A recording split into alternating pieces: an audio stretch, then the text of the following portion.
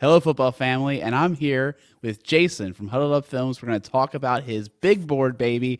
I'm so excited. He says it's locked in. He told me he's twiddling his thumbs. He's waiting for Thursday. Jason, how you doing, man? I'm doing well. It sounded good there. Nice intro. I hope my big board's done. I really don't want to mess with it anymore. We've come to the time, Alec, where all these rumors get and filtered in about injuries and this guy's right. And I just try not to listen to any of it because half of it is smoke screens, maybe more than half. I'm going to stick to my evaluation, but I appreciate you having me on for this exercise. I think it's a good one.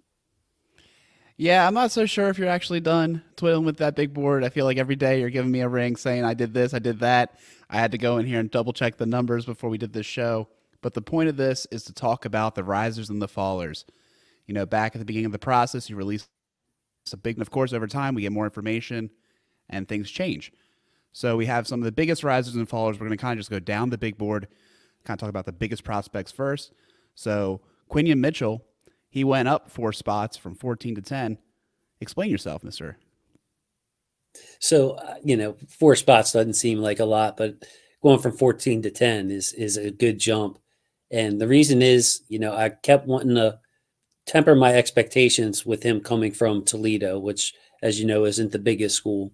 But you have to trust what you see. And that's where I fell on with Quinyon Mitchell. Explosive, eyes for the ball. I think he could be asked to press, even though he played a lot of off coverage in the games that I saw. And then going back and watching the Senior Bowl, him and Max Melton, clearly the 2 best corners there. So when he was matched up in drills that favor the wide receiver can go anywhere he wants. There's no down and distance. There's no clues. You're facing the guy for the first time. You're coming cold off there. And then in the mix, he was clearly a supreme athlete. So a lot of players, that come from smaller schools, a lot of times they're dropped down the list because you question their competition. But adding the tape to his offseason, how he looked at the Senior Bowl, running how he ran at the combine, I just love him. I think that he has the potential to be a lockdown corner. For sure. He was loyal to Toledo, like you mentioned. He could have went elsewhere, but he stayed there. 4.33 in the 40. Diagnosed as well, like you said. Teammates speak very well of him. No penalties or missed tackles. And, you can kind of get over his lack of prototypical size and lack of slot work. I mean, this guy feels like an outside corner that could be, a foundational piece, like you said, for your franchise. Yeah, so I jumped him ahead of guys like Jared Verse and Leatu Latu, and Brian Thomas. I just couldn't hold him down anymore. I had to give him his proper due. And part of it with the edge rushers is the Ravens has signed Kyle Van Noy since then. So maybe if we talk about edge rushers later on, moving down the list and up the list, that has to do with the signing of Van Noy and the style of edge rusher and the need for it. Well, that's the next guy. So if we talk about Darius Robinson out of Missouri, he went from number 18 to 30, down 12 spots. It's a pretty substantial drop. Is it just mostly because of the signing of Van Noy? That's pretty much it. I had him and Chop Robinson, and still do, frankly, a very even type grade. The one thing I would say about Darius Robinson is I'm a little bit weary. One of the reasons I ended up dropping him down is that he was an inside player for a few years. Production wasn't there. They moved him to the outside. His production took off. So he's got a little bit of one-year wonder to his profile. And that kind of scared me off a little bit. So I still think that he could go first round. I still think that he could go in the top 20.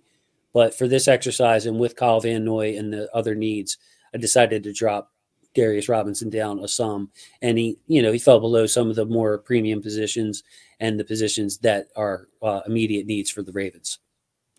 Yeah, I think this was a really smart move personally. I am weary of his profile in general at that rich of a cost. Just don't see the refined player you would hope to get at that point. Seems like a project. I mean, he's got the exact, length and strength that you would hope for and frame, but kind of the lack of his second move and his edge setting at this point makes me weary. So I personally think he should be right in that sweet spot of where we'll never get him. Right, because somebody will take him before we go, or we'll go for a more premium position, and then like a tackle or something, and then by the next pick, forget about it, right? Yeah, it's kind of what I'm thinking. Stuck in that between our first pick and second pick, guaranteed to go. Some other guys like Keon Coleman and some of the receivers, Ricky Pearsall, I think are in that category where they're not going to be probably the best pick for us at 30, but we'll go before 62. For sure. Now this guy, he fell a ton, and I think I know why. I'm talking about Kamari Lassiter out of Georgia, cornerback. That slow 40, man, it makes it tough. It really does, and it's a shame because, I evaluate these guys, and one of the questions I had before the combine, and I said, the only question I had about his game was his speed, and he didn't run at the combine. So I'm like, you know what? It's probably best that he didn't run. He probably saved himself some money because if he would have ran a 4.6, it would have really hurt his draft stock because his tape is good. His tape's very good, very pro feel to Kamari Lassiter's game. Just a route anticipation. He's got a lot of, like Kool-Aid McKinstry, I'd say, is the only one more polished as a cornerback than him. But then he decided to run in his pro day, Alec, and the hand times were between 4.61 and 4.65 at a pro day. And usually, traditionally, your pro day numbers are going to be better than your combine numbers. You're at home, all kinds of stuff that they do there. The times are hand times, not electronic. So if you're a corner and you're running 4.61, I just could not justify having him all the way up where I had him at 37. So I dropped him out of that second round grade. And by not giving him a second round grade, it dropped him further than it would if I just dropped him down a couple of tiers in the same overall grading. So from 37 down to wherever he is now, what is it, 61, Alec? Yeah, 61. I feel like that's about right. And if a team maybe wants to move him to safety, or if they're a team that doesn't see themselves or putting him in a position in man coverage, maybe they like him as an off corner, then I think that would help. And maybe he does go early. But for me, speed is kind of non-negotiable for cornerbacks. That's the one position that I really like, speed and quickness, and 4.61 just wasn't sitting right with me having him that high up on the board. I agree. I mean, that 3-cone was incredible. We know how important that can be. It plays into his instinctive nature and how he's kind of a student of the game, savvy against the run. But I don't know, man. He would have to be really protected by the scheme, I think. Maybe only at nickel, always in zone kind of thing. But, yeah, I share a lot of the same concerns. If I see him having to run down the field trying to be like a seam splitter, it could be really bad for that defense. Next up, sticking with the corners, is Max Melton, also a Senior Bowl standout out of Rutgers. What do you have to say about him? Hey, James Ogden's one of his favorites. I believe he put the red star on Max Melton. One of my favorites, and the more I watched, the more I liked. It's pretty much that simple. He did, of course, skip ahead of Lassiter in the process, maybe another corner or two. But I think that he's going to be someone who's going to be gone before pick 62 again.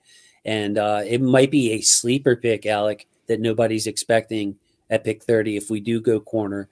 And we like him better than Kool-Aid because there's not a lot he can't do. I mean, he's fast. He's quick. I liked his eye balance in zone. I mentioned earlier he stuck out at the Senior Bowl, him and Quinyon Mitchell, as clearly the two best defensive backs there. You just watch him play. He plays like a Raven. When I had James Ogden on, he noticed the same thing. Player I've talked quite a lot about on this channel in these kind of videos before. 5'11", 187. Okay, maybe he's not an outside corner. He does have offensive line like length arms, which helps him at the catch point. He won't back down. Just a feisty player. And 5'11", 187, like I said to James, if my only knock on a player is I wish he were 2 inches taller and 10 pounds heavier, then I kind of have to check myself and say, look, it's not all about the measurables. There will be a guy on the other team, Alec, that is a good route runner and is about the same size. And you're going to want someone like Max Melton who can travel and match up on that guy. And that's the kind of ceiling I think Melton has in this league, as just an ultra athletic corner when it comes to quickness and long speed.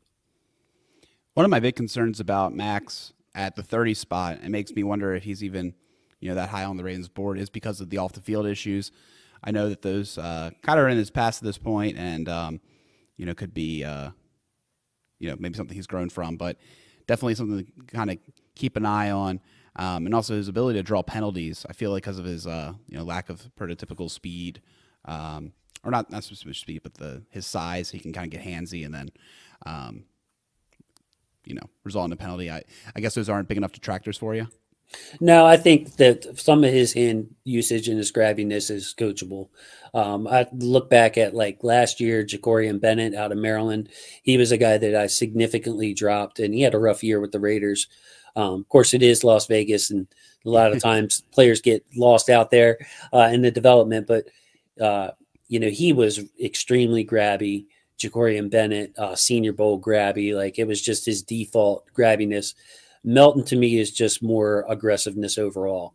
And I think that it's going to be more easily coached out of him than with a player that I say is like habitually grabby. I think Max Melton's falls more onto the aggressive path. And of course, you can put him in zone. Like I said, his eye balance in zone and making plays on the ball from that spot are also very good. So he's versatile enough. You want to man him up. You want to put him in zone. You want to put him in the slot. You want to put him, at left corner. You can do all that. So we've seen a pretty good sample of Max Melton. He might even be big and strong. If you added a little bit of strength, might also be strong enough to press. So just a corner that I just love his game. And again, he's got that play like a Raven mentality, hair on fire. He would fit into our defense and make a lot of plays. Awesome. Well, the next guy, also a riser, is Edgerrin Cooper, inside linebacker out of Texas A&M. Interested to hear your evaluation. He's pretty darn high on your board. Must be that great of a player. I just don't know what we would do with him. Yeah, exactly. And that's why he started out at number 50 on my board and worked his way up to number 41. Is that he started out at 50 because he's an inside linebacker. And I had him in that cluster that you can probably see on your screen right now with Junior Colson, with Peyton Wilson. And I had him right there at the front of that pack. But to me, he's better than those guys. And a lot of people have Peyton Wilson number 1 or Colson number 1. I am an Edgerrin Cooper fan. I always point people to the Alabama game. I think that cut up's on YouTube. If you want to go watch him play against Alabama and chase Jalen Milroe. Just an excellent player. I think that, for him to be available at 62 may be a stretch. He's probably one of those players that goes before then. And if he does fall to 62, there's probably a receiver or a cornerback or an offensive tackle even, or a lineman that we would prefer before him. But man, Alec, he's a good player. And seeing what Patrick Queen and Roquan did last year, Cooper can blitz. He's got a bunch of sacks to his resume. It's just a complete linebacker to me. He could handle Mike if Roquan got hurt. I just love him that much. I thought he deserved to be moved up in his rightful spot, even with it being a non-need. I wanted to give him his due and scoot him up ahead of some of the other guys at positions of need, but I don't think are quite the player that Edgerrin Cooper is. I mean, it makes sense to me. You got to get excited when you see such a long and athletic player. He has that speed to catch up with people even when he doesn't have the angle.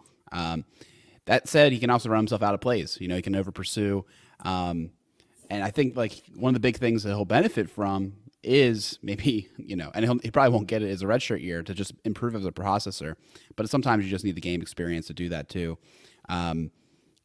Reminds me a lot of, the Patrick Queens of the world and guys that, have all the tools to be excellent, and it might just take a little bit longer to reach their full potential, but that's to be expected, that position. So infrequent to inside linebackers just unfortunately for him, he's probably going to be drafted to a team that asks him to start right away Patrick Queen yep. and be the Mike like Patrick Queen. But could you imagine if he got to break in next to Roquan, and if he overruns 1 or 2 plays a game where Roquan and Kyle Hamilton and the guys are rallying and it doesn't make a difference, and you still have that playmaking ability that a Patrick Queen had. Also, his coverage chops, I think, are really good. He won't struggle with all the action going on around him. I love Edgerrin Cooper. Had to scoot him up 9 spots just because I think he deserved it, and I had to kind of put the need away for a second and look at the fit and be like, man, there's a chance that if this board goes horribly wrong for the Ravens and we don't like anybody there and Cooper's still there, you could say, look, Cooper was by far the BPA. Nice. Well, the next guy, this one hurt my heart a little bit to see. MarShawn Lloyd out of USC, running back. The first guy I think me and you talked about. You put him on my radar. You said, can you look at this guy? From 49 to 66, down 17, running back. I know why you did it. I get it. But it still hurts my heart a little bit, man. I feel betrayed. It hurts my heart. I remember asking you I'm like, wait a minute, what am I missing? Why do draft analysts not have him as the number 1, number 2, or even number 3 back on the list? And, he's still sitting there at my 3rd running back overall. Yeah, he's still my number 2 running back, as a matter of fact. So I love him, man. It's just one big issue, and it's a big issue, and that is the fumbling issues. You have the stats there, Alec? Yeah, so 8 fumbles collegiately, 3 in 2023. That's what everyone talks about. I actually have heard a couple analysts say, if you can fix this problem, which I do think is fixable. I think it's pretty fixable. He could be one of the top backs. And that's kind of where we both have him in our heads. We're like, all right, we're going to figure out this ball security problem. And he has some really great ability, his speed, cutback ability. He looks the part of what you want to see in a Ravens running back. I just don't know. I don't think he'll last to the point where the Ravens could take that kind of luxury and pick him. That's my thought. I know they said they're going to pick a running back. I just feel like it'd have to be later. Like I think he'd be gone, and we would still have a corner on the board we want to draft, or a wide receiver. And like every time I'm going to choose that personally. Right. So it's 66 on the board. He'd be somebody that I'd be looking at 3rd round at the earliest. So 66 seems high. We'd be like, what are you talking about? You pick at 93, but other teams are going to have him lower. They're going to have other running backs higher. So it's quite possible, I would say 50-50 at least, that he's there at 93. The fumbling issues are definitely going to scare off some teams. And we've seen it over the years. The most famous example, I think, is Tiki Barber, where he had huge fumbling issues, fixed it. I think he ran for 2,000 yards that one year. So we have seen it in the league before. And he also, ran that mesh point with Caleb Williams. So a lot of long handoffs like the Ravens do, the read option type stuff. Maybe that contributed to it. The fumble versus Utah, I don't remember exactly what kind of fumble it was, but that was the one that I saw on tape. Overall, though, Alec, you're talking about somebody who's really good out of the backfield. I liked his pass protection. I liked him on the scramble drill. He has that instinct to be, okay, I'm blocking. Okay, this play is unfolding this kind of unforeseen way. Let me go ahead, leak out here, turn my head, give the quarterback a target, make a play, make a first down. Fast, strong. He's built like an NFL player. And I do think that one of the things that you mentioned to me, and I've seen on Dane's reports and other reports, is that they say he's bounce happy. That does happen from time to time, but I think most of the time he has success if he sees an edge and it's out of the play design for him to take it. So just a really good street ball player. And I think that plays in to what the Lamar's strengths are and what the Ravens can do. And then on schedule, of course, a phenomenal runner, which is why he's up at the top of many people's running back lists. Nice. Well, hey, man, let's talk about another positional favorite, Jaden Hicks, rising up the board from 66 to 55. That's 11 spots. I remember you kind of gave me a little homework assignment with him, too. And I said to you, like, he plays with his hair on fire. Tackling isn't the best. He can get himself out of position. But, man, his recognition is so solid, and he could be a difference maker. I could see how fluid he was tracking the ball, and I thought it would be a cheat code at strong safety with our, Kyle Hamilton and Marcus Williams. That trio could be epic. So is that what you're doing too? You're seeing that and you're like, I got to move him up my board? Well, we need a safety, and this is one of the guys that I would be thrilled if we got him even in the 3rd round. I have him all the way up at 55 on my board, but let's face it, there are a lot of safeties in this draft. My positional favorites are going to be higher on my board than they are anywhere else. And a lot of people, again, one of those guys that people come around to where I had him, I think I'm like the smartest man in the world because I got him high. And then other people start moving him up. So I keep seeing him rise, and it's for good reason. You mentioned the tackling. You can knock his tackling, but what you can't knock is his effort in tackling and his aggressiveness. We saw him take on Braylon Allen, full speed, no hesitation, get the best of some of those. Saw him take on Dylan Johnson of Washington, another big, powerful back, full tilt, hair on fire, like you said. I think he gets a little over anxious with the tackling sometimes and just wants to put as big a hit and get there as fast as possible. But he's around the ball a lot. He's around the ball a lot. I can see him playing on the same team with Kyle, and any kind of throw to the boundary or the field side bunches, having him come in, bust those things up. And that's not to mention what he can do in coverage. Great eye balance, can make plays on the ball. You can trust him in the deep half. You could probably put him at free safety for a handful of times a game, like the Ravens like to do. You mix it up, show one look and mix it up and change to another. He could probably handle that too because he's a smart player. But overall, he's your prototypical strong safety. You put him on that side. You let him match up with tight ends. You put him in deep zone. You let him control the running game, be an extra player in the box. When Kyle Hamilton's in the slot, player like Jaden Hicks at strong safety, you really have a strong defensive backfield. Marlon Humphrey, Marcus Williams on that side. Then you'll have Kyle in the slot, Hicks, and Brandon Stevens. I mean, wow, that's a heck of a five that you could throw out there and really help slow down the passing game. So, and also, Alec, the Ravens need strong safeties too. So this isn't me. I'm putting him in his rightful place as a team that needs a good strong safety. Absolutely. We do need a strong safety. I think it's one of the most underrated needs in this draft, probably the top underrated need. He played all over the field at Washington State. I think he would fit right in with the kind of defense we like to play. Totally understand why he's a starred player for you. And I kind of hope we get him, man. If we get him in the third round, I'd be doing whiskey flips, I'll be excited as anything. All right, dude. Next up is Renardo Green, cornerback, Florida State, from 68 to 59. Let me hear a little bit about why he got moved up. I'm going to keep it real short because it seems like every episode we're talking about Renardo Green. He's just that good, Alec. That's all. He's inched up tier by tier, and one of the few corners that you can trust to man up. I think Edgar Allen just went on with him. He had said that he saw a stat where he played more man coverage than any other corner in the draft, and that's makes sense to me from what I saw on tape. Watch his game against Malik Neighbors in LSU, and watch him stick with Malik Neighbors, and you tell me what you see. This is a crowded cornerback group. He could go in the second. He could go in the fourth. I love him. 59 on my board. If we took him in the second round, there are going to be players that I have ahead of him that I probably would take before Renardo Green. But if we did take him in the second round, I would have a wry smile on my face because he's going to be able to help us now and in the future with Brandon Stevens being a free agent after this year.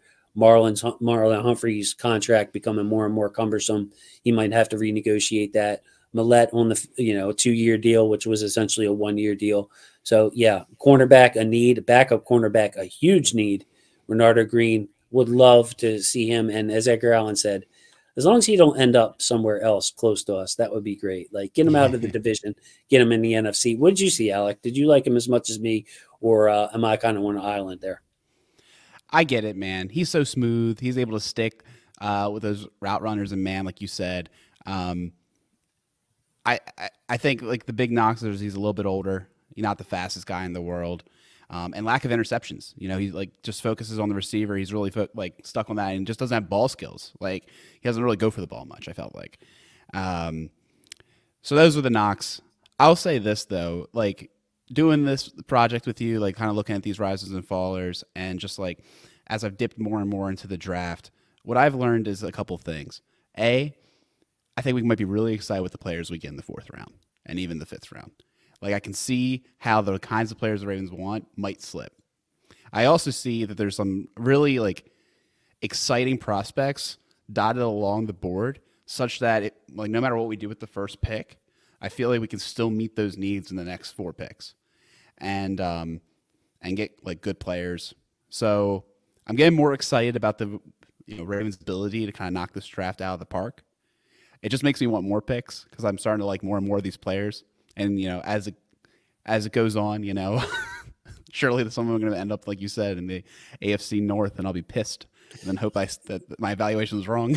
So Alec, just to stay on this for a second, because all right, we have 2 7th-round picks. Like the 9 picks are great, but 2 of them are in the 7th. Like I would love to have, like you're talking about, extra mid-round picks, because the need, just to back you up, the need and the positional value of these players and where they are, and it just being a nice draft, it matches up to the Ravens, I think, really nicely. Like, okay, we need a tackle. There's plenty of tackles. We need a wide receiver. There's plenty of wide receivers. Man, we only have 2 safeties on the roster. Guess what? You could probably get a good one in round 5 or round 6, like the good old Chuck Clark days, Anthony Levine, Deshaun Elliott type guys. They'll be there. So, like from start to finish, or at least start to the mid rounds, round 4 or 5, 6, this draft matches up really, really well. So, yeah, I think the Ravens have a chance to hit a home run, whether they're the players that we like or whether they're players that we don't like that the Ravens like. This could end up being a really good draft for the Ravens. The other thing I'll point out, too, we didn't really talk about when we talked about Hicks in the safety position, there's so many safeties still in free agency. So I feel like a lot of teams are going to be trying to fill this need in the draft. But at the same time, they might devalue where they take them because they have the backup plan of going with one of these free agents. So it wouldn't surprise me if you can get a guy like Hicks in the 4th round or 5th round. Like, it shouldn't happen. He's too good of a player.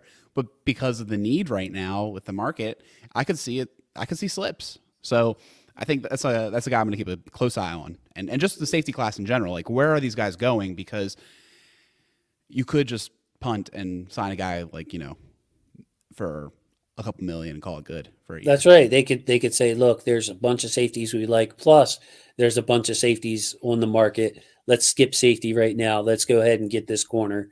And good players could fall again to the Ravens in that scenario. So yeah, just once again, I feel really excited about this draft. It also makes me feel really nervous. Like the Ravens have a good opportunity to help their team into the Lamar contract era to really build a good base here and add to the players that we have, like Linderbaum, like Hamilton, like Zay Flowers, really good young players, nailed the pick. And we could have a few more in this draft. Well, let's talk about a couple players that kind of excite me. Starting off with Sainristil out of Michigan. Michigan connection, rose him up to 69 on your board. A very nice place to be. Tell me more about this guy. I fell in love with him. I heard he was a musician. Okay. So, the Ravens signed Arthur Millette, and I started him off at number 79, moved him up to the magic number 69. And the reason is, much like Edgerrin Cooper, he's just too good of a player. I looked at it and I was like, look, I know he's 5'9". I know he's going to be a slot only. I know that the Ravens already play Kyle Hamilton in the slot a good bit. I know that they have Arthur Millette on the roster. I know that if that doesn't work out, we still have our Darius Washington, who started in the slot for us last year. Still have Pepe on. Look, we need outside corners. We only have Brandon, Marlon, and JAD. This guy can't play on the outside, but Alec, watch him play. That's really all I would have to say to anybody who questions why I have him at 69. I think he'll go higher than that. I think he could be a 2nd-round pick all day because of the ball skills, the toughness, the CEO of the team, as one of his coaches called him. He has everything that you want. He's just vertically challenged, as many of us. Indeed. He's also a little older at 24. But, the 6 INTs, 2 pick sixes, coach on the field, play with Isaiah Likely. I think it's one of those guys that I'll be excited goes, before us because it opens up the opportunity for us to draft probably another guy, right? At the same time, I just hope, again, he's not in the AFC, just don't have to run into him too much because he does strike me as just, he's giving the middle finger to his size, right? Like he's playing like a big guy. He's going to be a difference maker in the slot. And frankly, if he falls to the right value and the Ravens take him, look, we're not married to Millette. We're not married to Ardarius or Pepe. Like, Pepe is going to be gone, right? Like, you get this guy and Pepe's probably gone. And he'll find his way on the field. You never can have too many corners. Gives you a little bit of versatility as well. Your need for a safety decreases slightly. You could play Kyle back a little bit more if you wanted to. It's true. It's true. One of those things. Yeah, he's a converted wide receiver too. Not a lot of people talk about that, but it shows in his ball skills and his route recognition. Quite frankly, like he's one step ahead mentally of what's going on, and he's not slow. He ran a 4.47, so 4.47 with anticipation, that adds up to tremendous field speed. And yeah, I mean, he could definitely be one of your best 5 out there in a base nickel package with college strong safety. So I had to move him up. Like I said, I was biased against him at first because of the need for a slot corner is lower on our team. But in the end, talent won out. So I had to scoot him up the board ahead of some players that I don't think are as good prospects as he is. Let's talk about the guy who may be the most exciting in this process, Roger Rosengarten, out of Washington, moved up from 83 to 63, 20 spots on your big board. What I saw was a basketball player with great mirroring, super great at moving in the second level, just a lean, fast athlete. That's kind of his only negative, right? He lacks the mass for a huge anchor. Could use a little bit of coaching to get a little bit more patient in his blocks. But this guy, you know, he's a right tackle. Well, he was blocking for a left-handed quarterback. I wouldn't be surprised if he's a left tackle. I mean, they moved him, right, when Penix got on the team. So I think it's one of those things, pretty clear to me. This guy is a left tackle. He's sleeping. He's falling down people's boards. Who thought you could get a left tackle with like the 10th graded tackle in this class? This tackle class is just ludicrous, man. Yeah, it's ridiculous. And, you know, he's listed as tackle number 13 on my board. So, I mean, maybe I'm not even giving him as much respect as he deserves. But, Alec, I'm seeing him go on mock drafts in the 4th and 5th round, and I don't see it. So, with Roger Rosengarten, maybe there's a chance that I look idiotic. And why are you having him this high on your board? And, you know, he does end up going in the 4th and 5th round like people are projecting. But he killed the athletic testing too. Like his offseason really helped him. One of the more athletic tackles in this draft.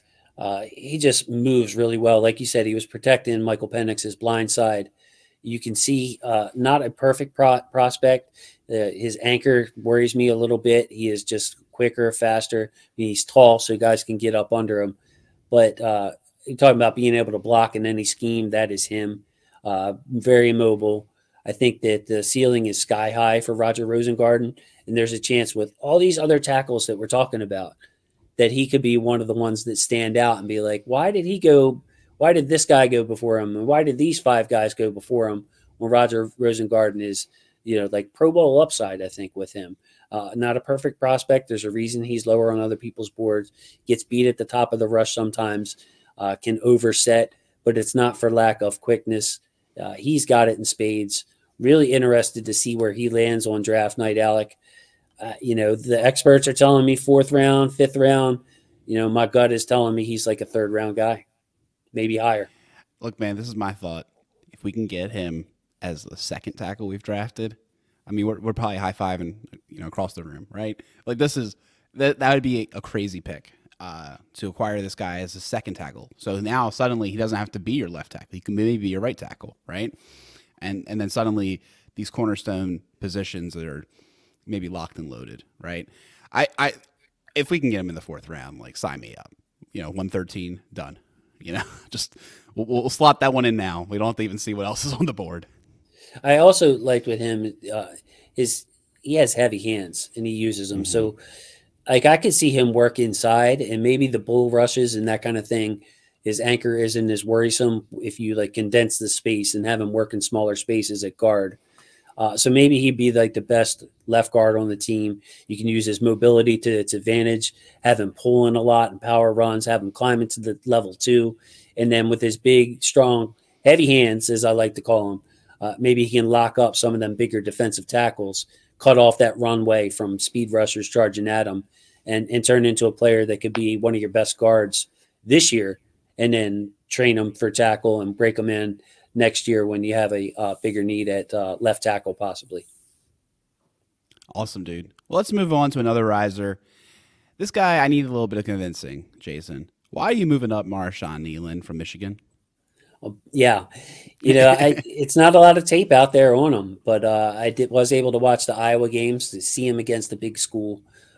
He's a smaller school guy from Western Michigan, but a big man game. He's 6'3", 267, So that should give you an idea compared to like most of the other edges are in the 240s, 250s. He's almost at 270. He's a hand in the dirt type of guy. And my main complaint with him is that his eyes get lost in the wash a lot. And that's a turnoff to me in the run game. Matabike has given me more confidence in that being able to be corrected. Matabike, when he came in, head ducker, would get his eyes lost in the wash like Marshawn Kneeland. But he worked on that. And now he's a plus run defender and a $24 million player. There's not a lot of development in his pass rush, but his hands are really strong, smooth mover, big time bull rush. I think that he's got the upside coming from a smaller school like Western Michigan, where you could really develop his rush, plus run defender right now. And, if you could get him in the third round, I think that he is a rough, rugged. He uses the fact that he's only 6'3" to his advantage, getting up under and uprooting some of these lighter left tackles, play him on the strong side too. I think that he's got a lot of upside in his game. So that's, I think the old saying, he'll make a better pro than he was a college player. I think that applies to Marshawn Kneeland, but I can understand why you have him lower.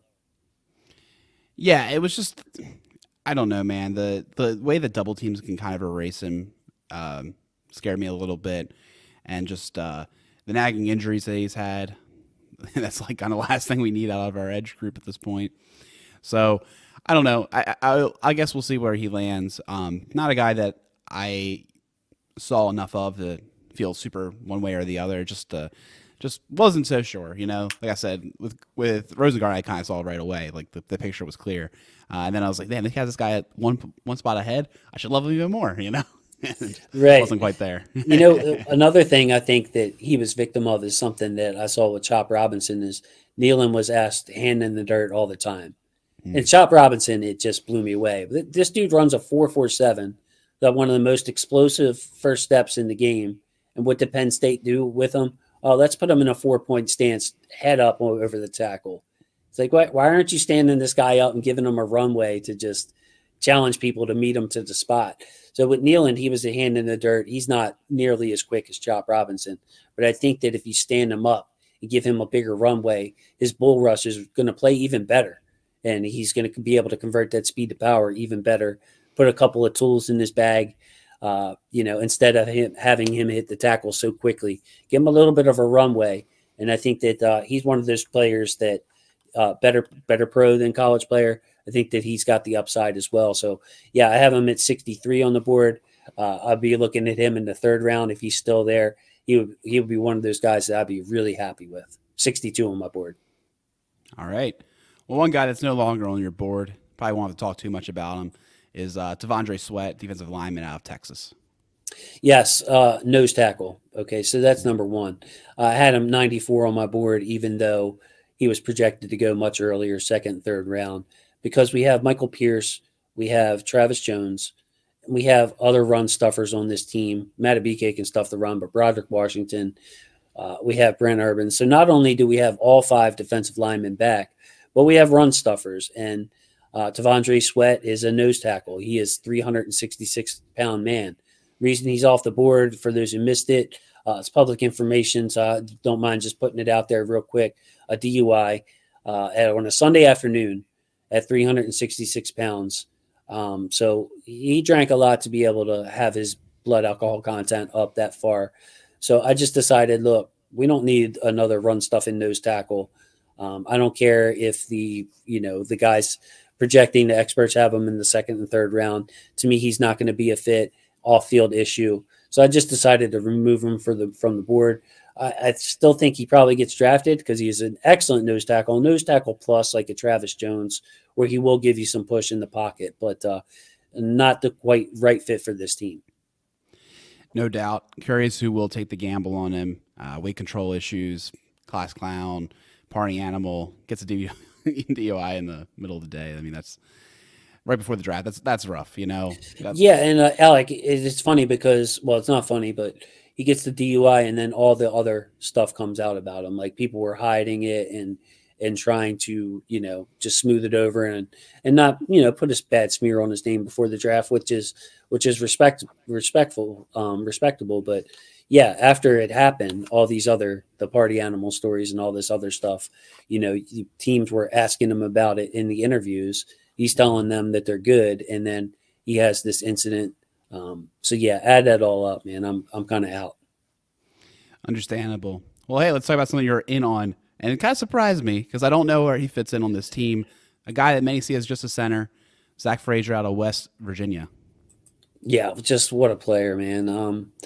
I'm looking at his measurables, and I don't know if he is a center only. And that's why I scooted him up. So initially I looked at him as a center only. Obviously, the Ravens have Tyler Linderbaum, one of the best centers in the game.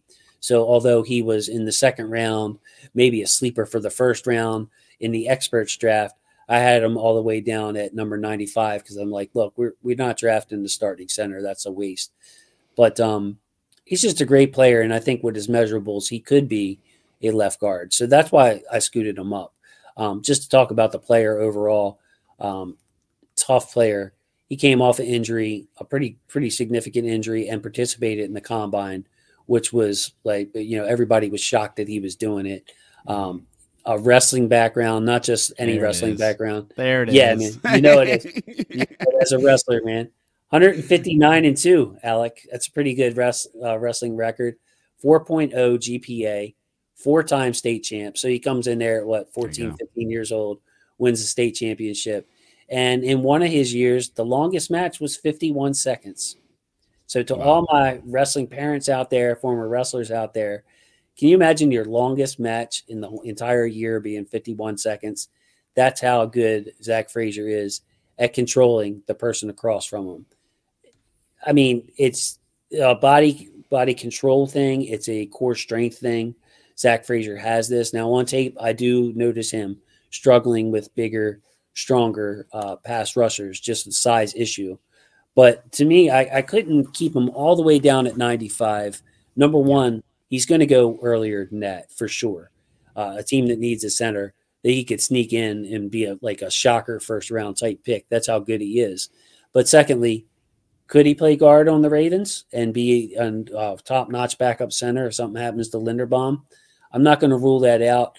Again, I probably wouldn't take him in the first 2 rounds because of the need and the question mark there. But I think that having him up at 65 is more than fair. I think that he should be higher than that. If your team needs a center, he'll be higher than that on your board. That's totally reasonable. I knew that the wrestler thing would come out eventually. I know about that. But you know what else is funny? Married his high school sweetheart already. So he's not going to be clowning around. He's kind of just locked in, lunch pail, good work ethic guy. So you would hope so. Not bad. Yeah, you would hope so, right? All right, dude. Well, here's the last one. We got Caelen Carson out of Wake Forest, cornerback. What are you thinking? Why is it falling down your board? Yeah, he started at number 100 on the board and dropped pretty far down to 142, I believe he is right now. 143 now. 143. Yeah. Thank you. So it had to do with injuries that I didn't know about when I watched the tape. So he had season-ending injuries, I believe, in 2021, 2022, missed extensive time both of those years, and then missed the last game this year. So 3 years in a row, did not finish the season. And he's a talented player, but this cornerback group is stacked in the middle. So that's the reason the drop is so big. It's not that he's any worse of a player. It's just that, okay, I have Chris Carson in this corner. Who do I like better? They're about the same, but I like Carson. What about this corner and Carson? I still like Carson. This corner and Carson. Well, I still like Carson, but it's close. Well, you factor in the injuries, then I'm going to take those other guys over Chris Carson. So a local product, Maryland guy. I hope that the injuries are behind him. And I have no idea what his medicals look like. But when you miss 2 seasons or significant parts of 2 seasons with injuries, that was a tiebreaker to me where I just pushed him down the board a little bit further. So hopefully he's good. Hopefully my concerns are overblown, but it's a lot of competitive corners in this class, Alec. Yeah, foot injuries are pesky. Hope the best for him, obviously. We'll see where his draft grade puts him. Probably be a good indication of his health. So, Alec, you did a great job hosting this and studying up on all these players. Uh, I need to ask, though, what is your thoughts going into the draft? This is the last show on Huddle It Up Films before the draft. You are going to be away, unfortunately. I know. We need to hear. We need to hear from you, man. What's going on? Yeah.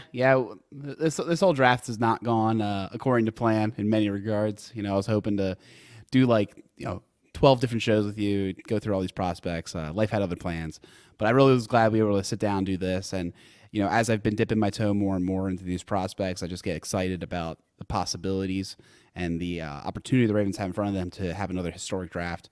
There won't be a Lamar Jackson in this draft, right? But you could see how this draft could be as impactful as 2018 was to shaping this franchise going forward. So I think they need to hit on these picks. There could be cornerstone players selected deeper, third, fourth, fifth round, if you do it right and you get the right values. So I'm excited going forward. Part of me is like, there's not enough picks. There's so many players I would like to get, so many holes to fill, and just a question of where you do it.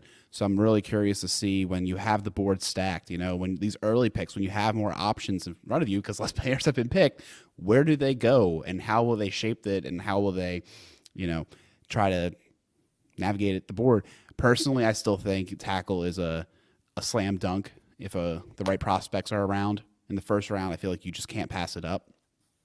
But I could see the temptation to do so if there's another Kyle Hamilton on the board, and then you got these later guys in the second and third and fourth round potentially there. I could see the temptation. I don't want them to do it. I'd rather them select two. I'd rather them select two tackles. Get your corners, get your wide receivers. No wide receivers talked about today. What a ridiculous class. There are so many ways that you could go, so many flavors of wide receiver to enjoy.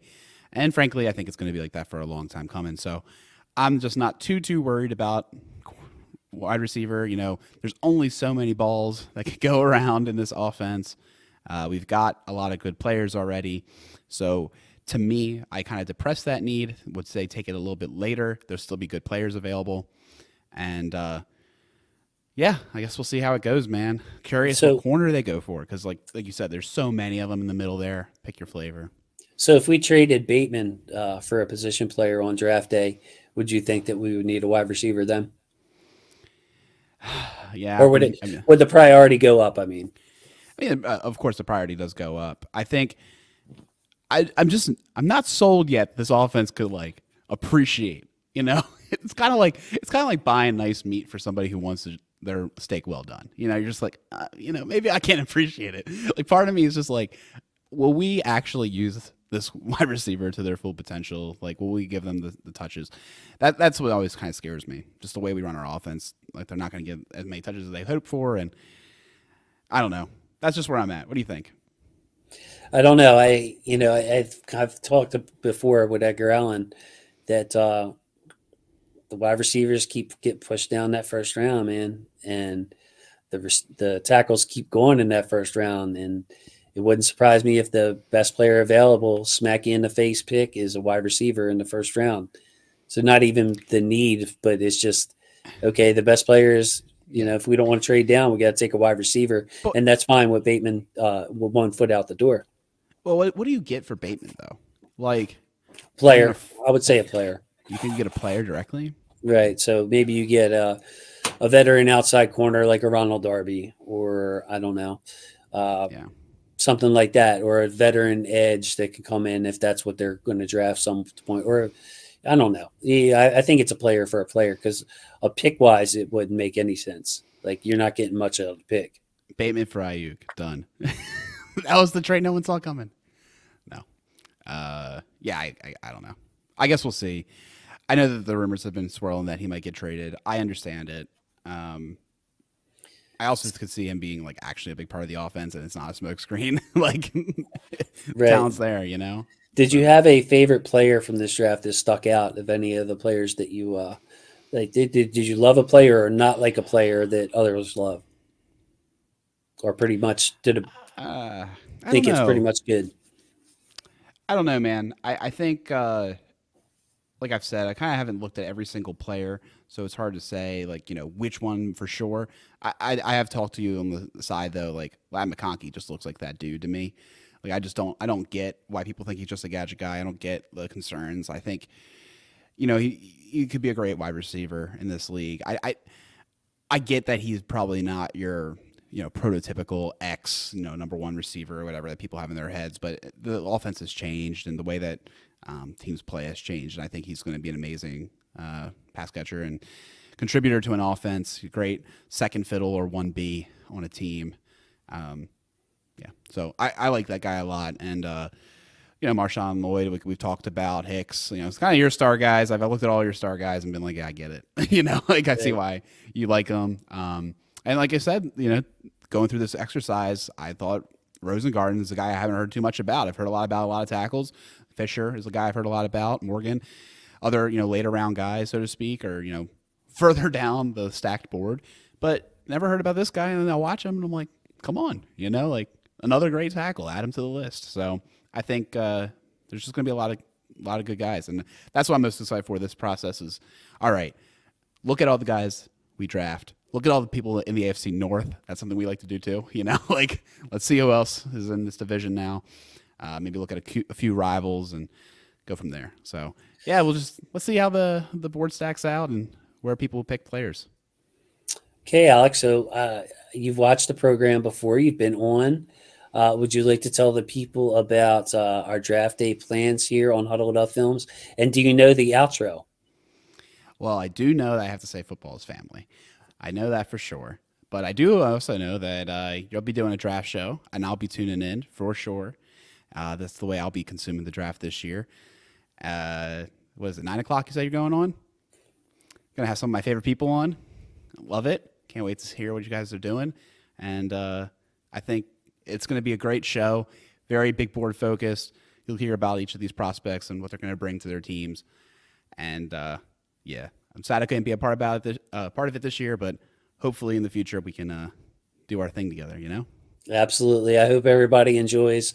Hope we get a lot of comments that we can bring up in the chat and give us ideas to talk about. So I'm counting on everybody to show up, show out, and, check back and forth. You can't stay the whole time. Check in, ad free. So you're not going to have to sit through ads in the middle of the show or before the show.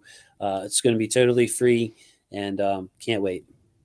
Awesome, Jason. Well, say goodbye to the people. Good night, people.